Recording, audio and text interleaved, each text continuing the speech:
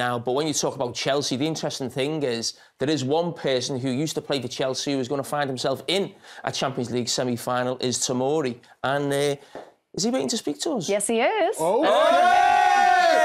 hey! Woo! What's going on, guys? How's it feel, Tomori?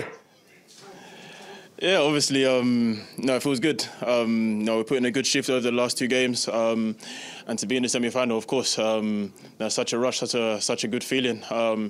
I think it makes it a bit sweeter because, you know, but when the draw was made for this quarterfinal, a lot of people wrote us off before we'd even played, and yeah, to qualify for the semi-final and get through, obviously, it's great for us, great for the team, and yeah, we're really excited, really happy, tired as well.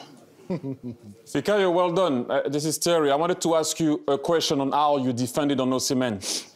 Every time the ball was on the side and the cross was about to go in, you defended old school, in an old school way. You always went tight to him. You didn't go to the spot, you played the man. Tell me more about that.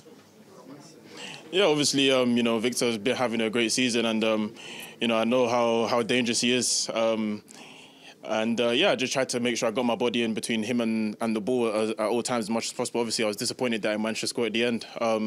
But yeah, I just tried to get as tight to him as possible and try not to give him a lot of space. And then I think, you know, they like to play the ball in behind with him a lot. So I think Simon, Kieran and I, we really covered the space well whenever they got their head up. And yeah, I think we actually frustrated them, and we limited the amount of times that we could get the ball to him in dangerous areas. And then when the ball actually came, yeah, we defended really well, got tight to him, and we had a lot of cover. So yeah, I think you know, coming into a game like this with a player of that quality, you know that you have to be tight to him and you have to be switched on, and I think we were today.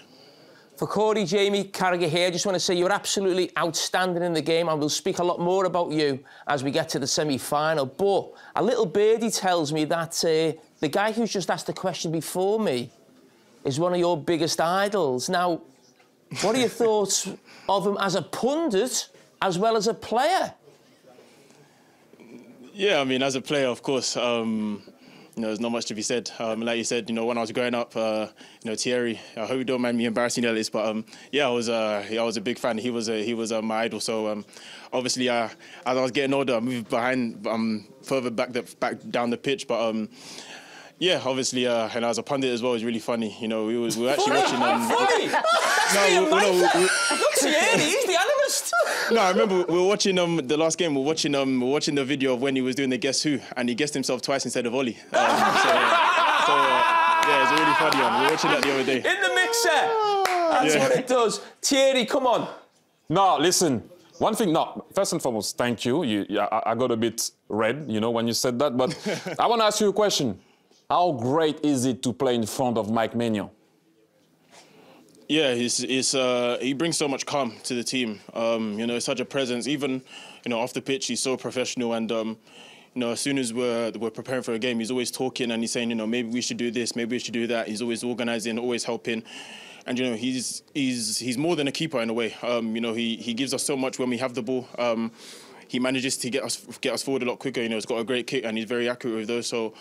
And especially, you know, when we need him, you know, sometimes when, you know, they get through our defence and he's got to make a world-class save, you know, like he did last week against Di Lorenzo late in the game. You know, having someone like that behind us obviously gives us a lot of confidence. We can play a higher line, we can be a bit more aggressive, and we can rely on him. So I think that's the key thing.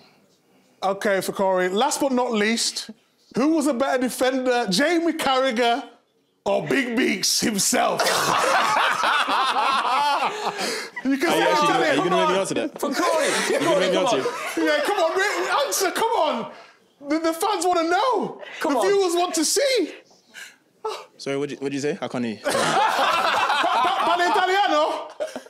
Sì, parlo italiano. Oh, OK, understood. Who's better, me or Jamie?